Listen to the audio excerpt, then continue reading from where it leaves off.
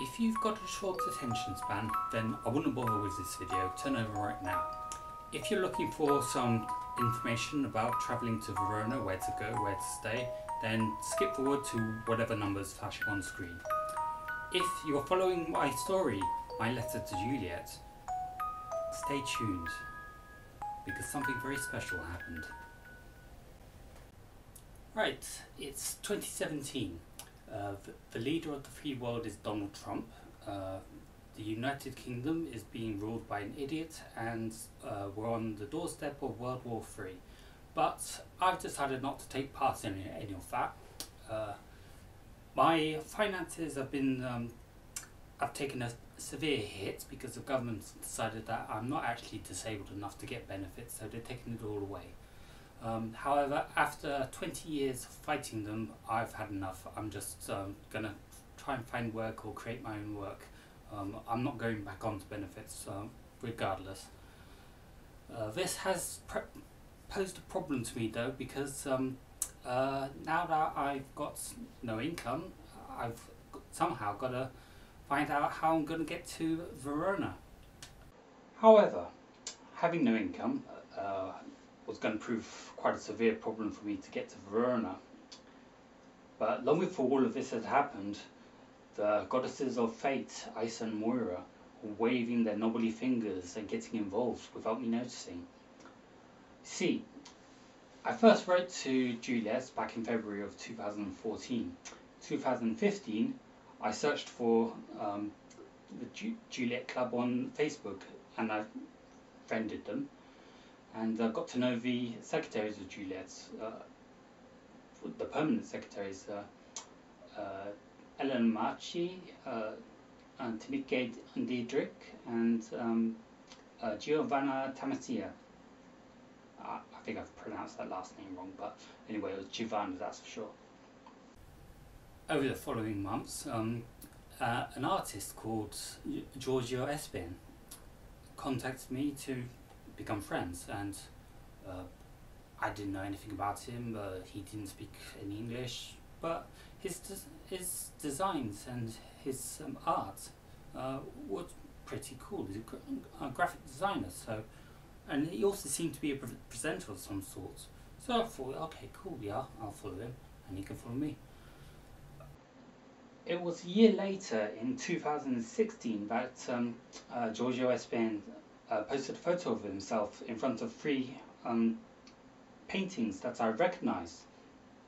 And I was raving on about, oh wow, this is brilliant, I love Cat's Eye, I've got all the manga, I've got all the DVDs, they're fantastic, it's excellent. Then I had a message from the artist of those paintings, Andrea Prandi, and he wanted to thank me for admiring his work. I said, oh, this is brilliant. It turned out that Andrea was an anime fan like me, and he's also a sci-fi fan, again like me. And he sent me his webpage, and he's heavily into all kinds of contemporary art, but especially Star Wars and Japanese animation.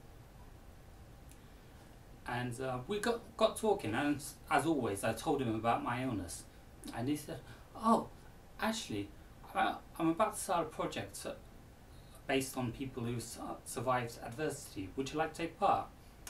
I nonchalantly said, yeah, sure, why not? There were obviously problems because I had no income, and there's no way I was going to be able to get over to Italy to see Andrea. So he said, don't worry about it, we'll sort something out.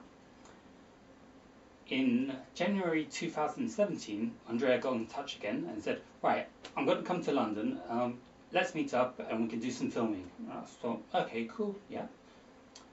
He sent me the details, and it was on the train to London. I was thinking, what the hell am I doing?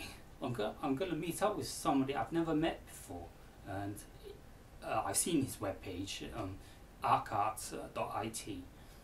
And I've seen his work, and he seems to be a genuine person, but at the end of the day, I don't know. There was a lot of doubt, and I was quite worried that he might be like some sort of strange serial killer. But the fact was that the government's no longer helping me, so I have to find work or create my own work, and so I'm going to have to take chances. And I also figured that, well, I'm 38 years old, I'm a big chap. If he's going to kill me, it's going to take a lot of killing, so the odds are on my side. When I turned up at the Airbnb that he had rented, from the moment that we shook hands for the first time, I knew there was something different. I knew that this could be a decent opportunity, not just for me to do something worthwhile, but also to make a new friend.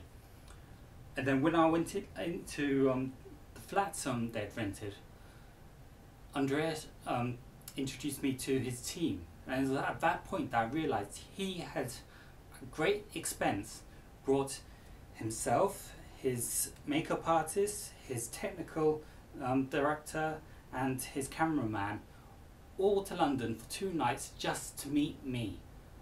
I was absolutely blown away by that.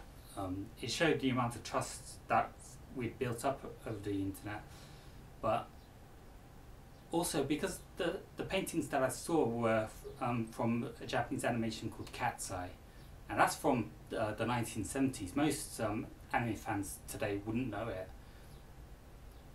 but basically bad people don't know Cat's Eye. So there was that level of trust. It was an old school level of trust. During the filming, Andrea and his team, they were perfect hosts. Hosts in my own country, and they let me take things slowly. They let me have medication whenever I needed it. They always gave me coffee whenever I wanted. They fed me lunch, even though I didn't really eat lunch. And they were, quite frankly, just genuine people. I really respect them for that. They're so good. The filming went extraordinarily well.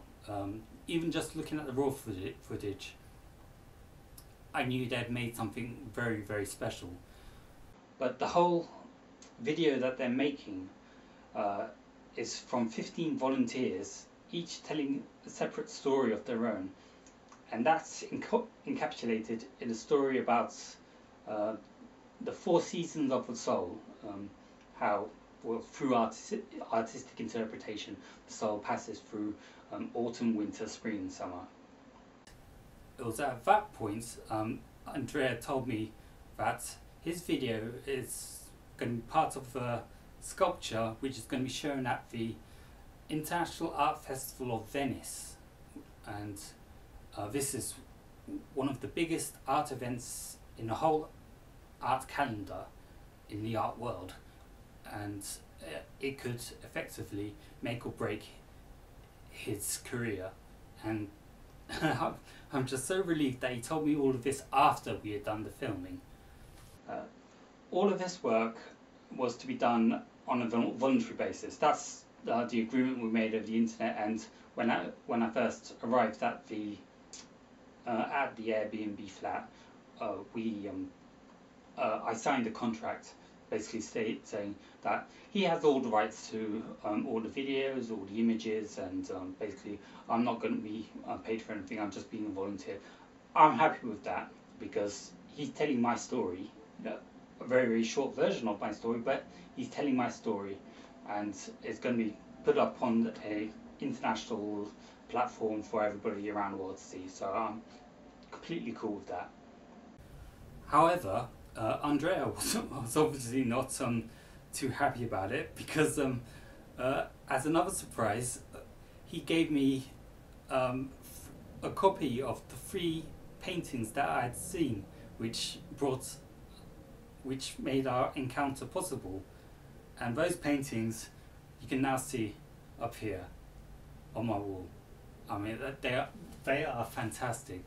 They're prints on canvas. They're properly done by professional artists. Andrea Prandi, art. I can't say anything more than how happy I am to have these on my wall. And then there was another bombshell because Andrea said there's a second part to the filming that he wants to do, which will be in Verona, and because I was a volunteer and I didn't have any money because I've got no job, he was going to pay for my flight and 2 nights accommodation. So I had my trip to Verona. All that was left to do was to grovel with my family to get a couple of £100 to pay for an extra few more nights so that I can mosey on around Verona city, have a look, also try to find the original letter that I had sent to Juliet. So, a year late, I admit, but this is the second part of my letter to Juliet.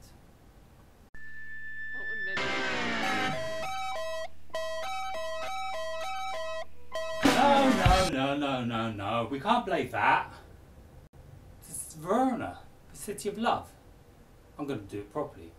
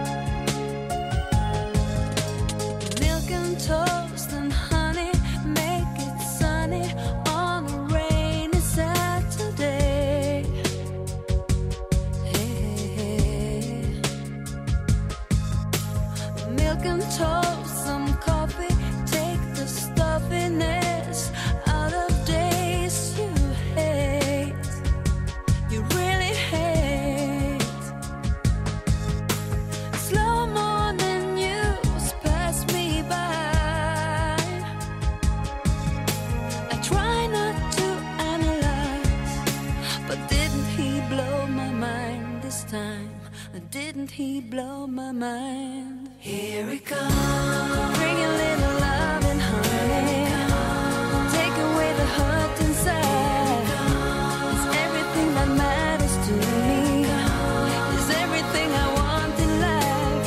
Milk and toast and honey, ain't it funny how things sometimes look so clear and feel so near. Dreams I dream, my favorite wishful thinking, all is bookmarked everywhere, everywhere. True love might fall from the sky. Oh, you never know what to find. But didn't he blow my mind this time? Didn't he blow my mind? Here he comes, to bring a little love and honey, to take away the pain inside. It's everything that matters to me, it's everything I want from life. Oh, lay a little love and honey, to feel you getting close to me.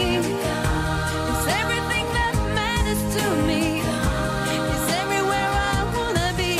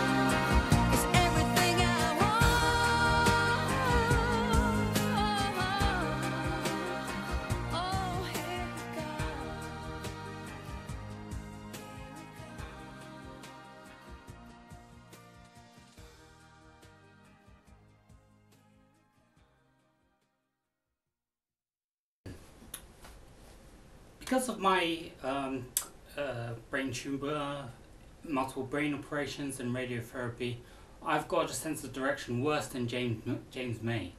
So I knew from the outset I'm going to need my mobile phone, and well, I knew that roaming charges were going to hit me, so I found out you could pay British Telecom £30 to not rip you off for 500 gigabytes of data. So I was going to use that and use Google Maps to get me around.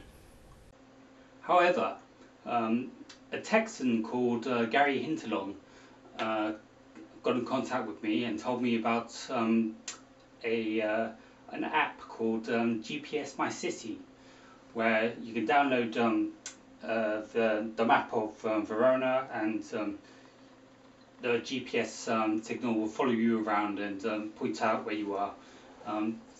So both of those apps were, well, they became indispensable to me while I was on holiday. I'm afraid the video recording is in poor quality because quite frankly, I left the camera on the wrong setting. So that gives me another reason to go back to Verona and get a better footage. But first of all, I can talk about this hotel which Andrea booked me into. It was the Hotel City in Via Madonia, Via Madonia 36 in San Giovanni, and quite frankly it was fantastic. 3-star hotel, but well, let me show you. This was the room that Andrea reserved for me, and it was €50 a night back in April, and you can see it's absolutely huge. I got a massive double bed, and I got my own dressing table, and I was genuinely astounded by its value for money. You could literally swing a cow in there rather than a cat. Here's the dressing table, and I want to show you this. Here we have the plugs. Now a standard European plug has 2 pins, but for some reason the Italian plugs have 3 pins. I've never seen this before. Last time I came to Italy they used a standard 2 pin, and all their appliances, the TV and the headrest, they still use 2 pins, but for some reason the plug sockets seem to have changed to 3 pins, and it's not the same as the English 3 pins. So I realised I'm going to have problems when I went to meet up with Andrea, so I borrowed one of the adapters and I made sure to return it when I came back. Now I've got to show you the ensuite shower room. This is brilliant. I mean, it's so fancy. You got a really nice shower, you got a lovely basin, and you got a posh toilet and a posh bidet. Brilliant. But I do question having a marble floor, because that coming out of a shower when you're disabled and you've got no balance, that's just a recipe for disaster. Even so, fantastic. I absolutely love this. Now I went to central Verona and I had to get a bus into town to do so. The bus stop was opposite the church, just down the road, about 100 meters from the hotel, and speaking no Italian whatsoever, I just said to the bus driver, Verona, and I gave him €5 note, and he gave back €3. On the way back, however, I tried to pay the bus driver another €2, but he said no, €2.80. So I think the first bus driver only charged me a child's fare. Now, for me personally, I have a basic standard when it comes to hotels, and it's based on the Japanese business hotel model. In Japan, I can get a business hotel room for about £50 per night, and that's a room to myself plus toilet, bath and shower, a TV, internet, and included in the price is breakfast, and that's the most important thing to me, almost bar none. When my Japanese friends came over last year, they went to the Cotswolds, and they stayed at a very expensive, very high class, high quality hotel. I'm not going to say which one, because they're in the middle of nowhere, and even though they paid over £100 each for the utmost luxury, that price didn't come with breakfast, and to me that's utterly ridiculous. If you stay in London, for example, you'll be lucky to pay £60 per night for your own room, and that probably won't have breakfast included, but at least in London you can go out and walk 10 minutes down the road and you'll find a supermarket or cafe or somewhere where you can buy food. This isn't going to be much of a warning to you lot coming from a peasant like me, but if there are any hoteliers listening, I will never stay at a hotel which doesn't have breakfast included in the price. Oh, but sir, we have a Michelin star chef in our kitchen. I don't need a Michelin star chef to make toast, thank you. As for the Hotel City Verona hotel, Ta-da! There you go, this is all you need. It's got pastries, you've got eggs, you've got cereals, you've got meats, cheeses, and out of shot you've got some coffees and fruit juices. If you ask nicely, the staff will even make you a proper cup of Italian cappuccino. I mean, if the Italians and the Japanese can do it, why can't we? Well done, Hotel City Verona. I'll definitely be staying with you again.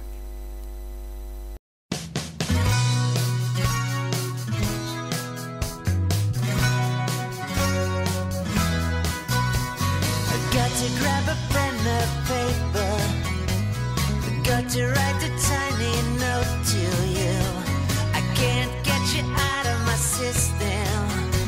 There's something very difficult about you. It's possible when I get that feeling, it's so revealing. It's possible when you give that look, just wanna let it go. People tell me all the wrong things. Well, people tell me I don't have a clue. There's something in the air, I just know it. Like patches on the skin, they stick like glue. It's possible when I get that feeling, it's so revealing. It's possible when you give me that look, just wanna let it go. Damn, the sound of your heartbeat.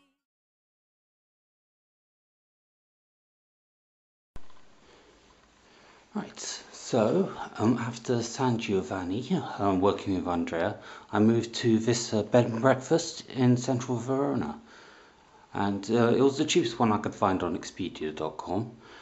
And as you can see, the room is quite big. It's got a twin bed, which is a bit of a waste, but like I said, it was the cheapest one I could find.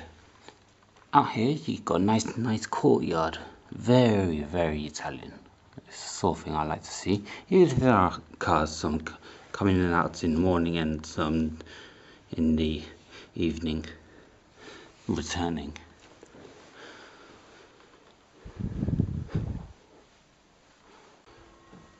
That's right. Got to be quiet because it's still morning. Right, over here we have the shared kitchen, food, amenities, coffee's free. Got a microwave, basic cutlery. Down here you got loads of breakfast snacks and whatever. The fridge with milk and juices.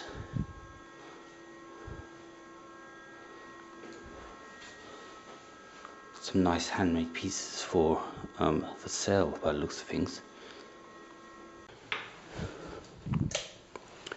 Right. Basic toilets. Basic shower and bath combination. Bidet. Sink. That's pretty much all you need.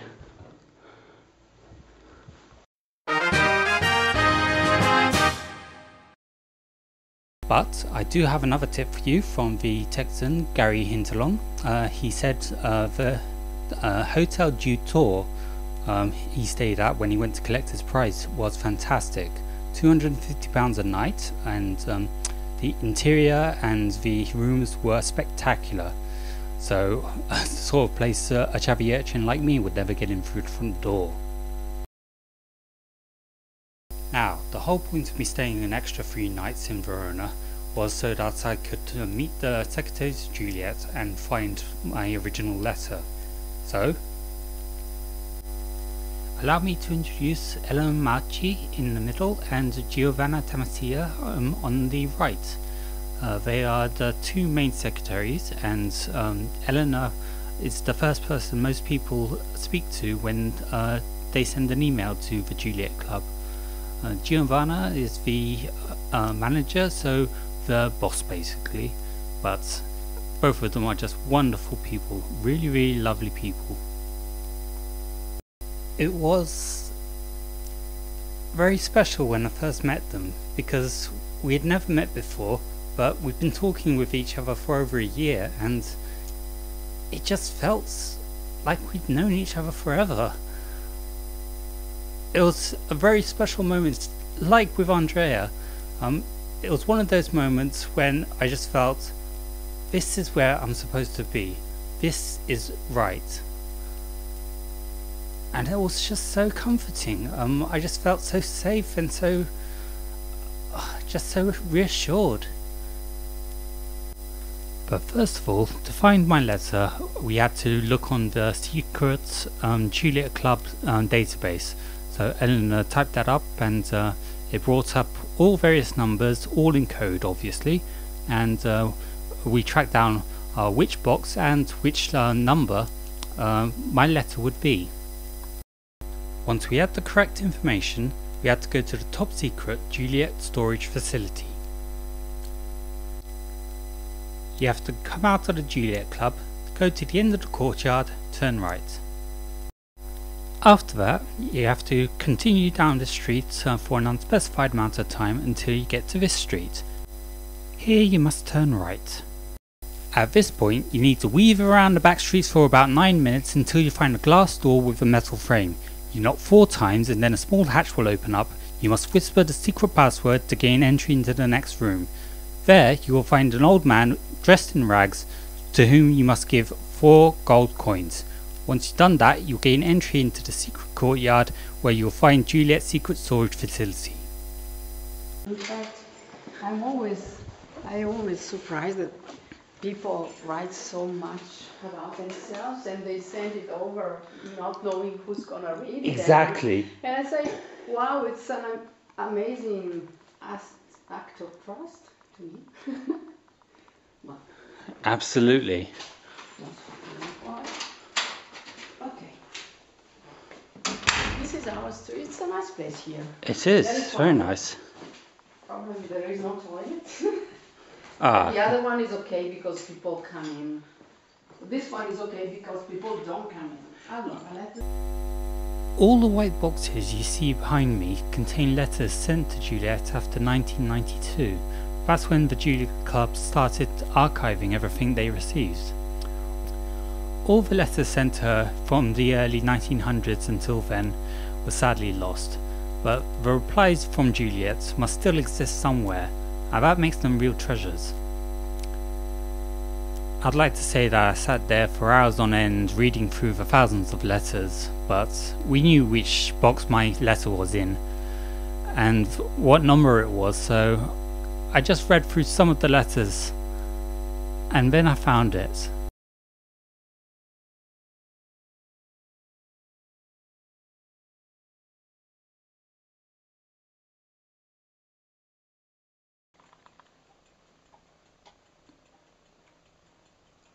I can't tell you how that felt.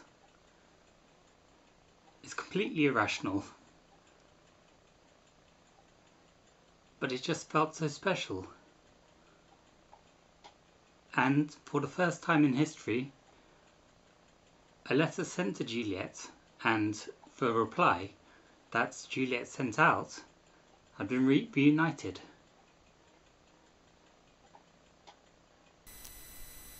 This was a moment of history for no one other than myself. But there was one more photograph I had to take.